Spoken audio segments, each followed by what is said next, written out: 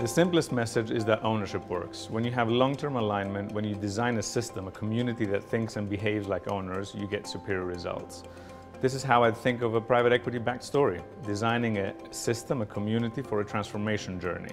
Pensioners back professional ownership with a GP, the GP backs professional management, and hopefully aligning employees for the journey. Hopefully, the industry can teach others in capital markets about long-term vision, alignment of stakeholders, and not to let the inner fox run the show.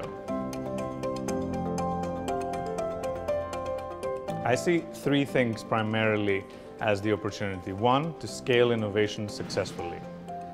Two, to promote long-termism in investing. And three, to create and share the wealth.